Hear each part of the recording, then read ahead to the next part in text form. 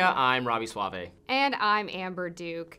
South Dakota Governor Kristi Noem is digging herself quite the hole, or gravel pit, with the release of her new book. After facing backlash for relishing and killing her disobedient puppy, Noem was forced to retract parts of the book where she said she spoke with North Korean leader Kim Jong-un. Let's watch. First of all, we don't want to talk about a lot of the topics that you address in the book, but the book is called No Going Back, but it sounds like the publisher, Center Street, is going back on a couple of the details in the book. Oh, I don't believe so. Specifically, when you write in the book, I remember when I met with North Korean dictator Kim Jong-un, I'm sure he underestimated me. That, as I understand, is now being removed from the book at your request. Yes, when I became aware of that, we changed the content, and the future editions will be adjusted. And, you know, I appreciate that. I've met with many, many world leaders. I've traveled around the world. I should not have put that anecdote in the book, and at my request, they have removed it. That specific meeting didn't happen? I'm saying that I'm not talking about that meeting. I'm not talking about my meetings with world leaders. But you there's do some talk that are about in the meetings book. with world leaders. There's some that are in the book, and then there's some that's not in the book. Over on MSNBC, analysts slammed Noem as sadistic and touted the whole incident as proof that all Trump supporters are horrible people. Let's watch. I mean, Chris, these are horrible people. They're just awful. Their nihilism and their bloodlust is pathological at this point, because really the cruelty is the point in MAGA, right? And this is a perfect example of that. I mean, Kristi Noem can make any excuse she wants. She can try and walk it back all she wants, or blame it on the fake news media all she wants, or blame it on her ghostwriter or the editors or the publishers.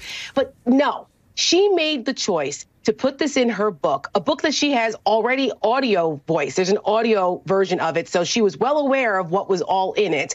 And she just made the decision to brag about being a puppy executioner. It's sadistic. It is pretty bad. This is a totally self-inflicted gunshot wound on Kristi Noem's part to have put the puppy thing in the book, to put the meeting that didn't happen with Kim Jong-un into the book. Now, of course, we're showing people a little bit how the sausage is made for famous celebrities and politicians who write books. None of them write their own books. A ghostwriter writes it for the person. If you're at all competent, you will at least skim the book that is published under your name that you supposedly wrote to make sure it is accurate, and she apparently didn't even bother to do that, because this is a pretty glaring anecdote to have been wrong, the Kim Jong-un one.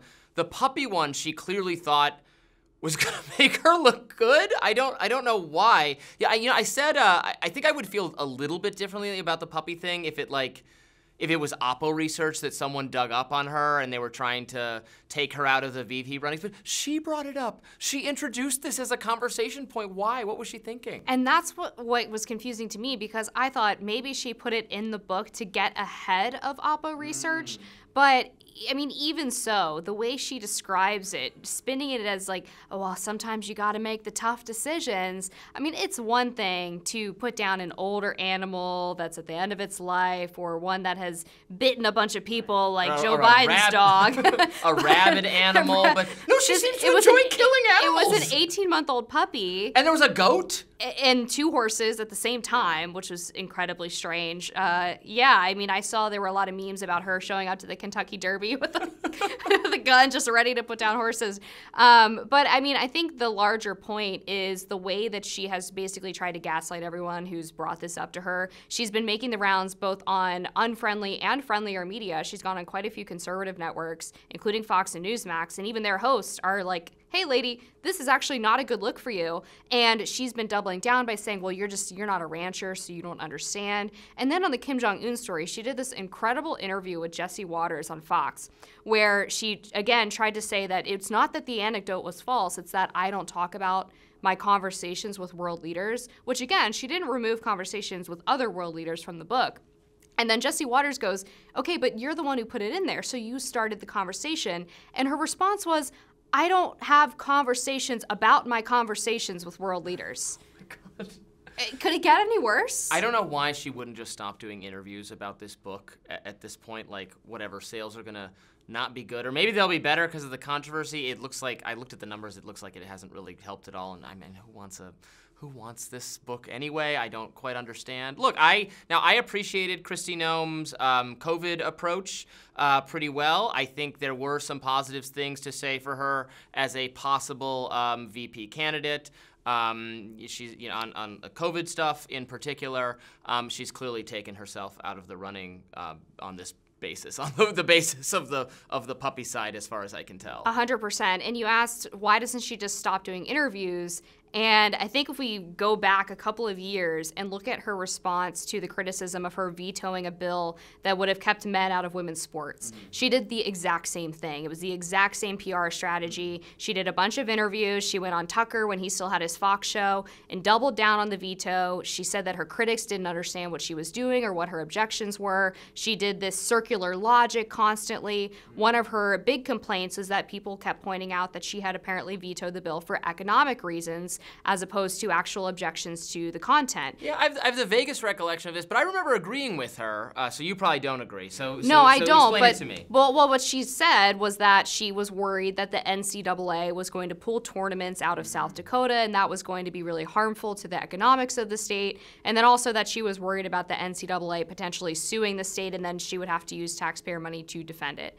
And like, my argument would be that she should just let them do it. I mean, call their bluff, make them do it. I think women's sports are important enough to take that risk. But I mean, the point is, she goes on all of these interviews saying all of this, and then we're like, okay, so you vetoed it for economic reasons. And she goes, no, you don't understand what I'm saying. And so it's just another example of her like constantly trying to twist the facts and the narrative contrary to what people can see with their own eyes. It's like the same exact thing happening now with all of these book controversies. So I just don't know that she knows any other way to take criticism than to do exactly what she's doing right now. Yeah, and she's clearly going to, like, all they're going to ask about now is these same things. I don't know what she's expecting when she goes into interviews. You're right, she just did another one on Fox. I saw one on Newsmax this morning. She's not getting a friendly treatment from conservatives at all, which speaks to that clip we played on Chris Hayes, where the guest was saying that, you know, this is an indictment of, I don't know, every Republican or something is a participant in the puppy side. Oh, she's right. getting attacked by her own political I don't think I saw a single person come to her defense on any of this. And that includes, you know, people who know ranching very well and know that, yes, the reality if you work with animals, sometimes it is necessary to put down an animal for various reasons. My sister-in-law is a horse doctor. She saves a lot of horses. She also has to kill a lot of horses because sometimes they can't be saved or it's too expensive and that's what the owner wants. But that is fundamentally different from what was described in that book. I know. I'm a cat owner. Don't worry, I'm married, so it's not like a crazy cat lady thing. But, yeah, I mean, we've had to put down several of our cats over the years because they get some disease where you have to make this really tough decision if you're gonna put them through kidney dialysis every day, and it's like, it's a cat, and it's old, and it's sad, and it's in pain, and like, you gotta let it go. But I think reasonable people saw that this was not one of those situations where the potential costs of the animal continuing to live outweighed, right, the benefits. And yeah, I didn't see anyone defending her. Tara Setmeyer, though, is sort of like famous for making everything about Trump. She genuinely suffers from Trump derangement syndrome. So, I mean, we should expect nothing less from her. Indeed. Thanks for watching Free Media. Like, share, and subscribe.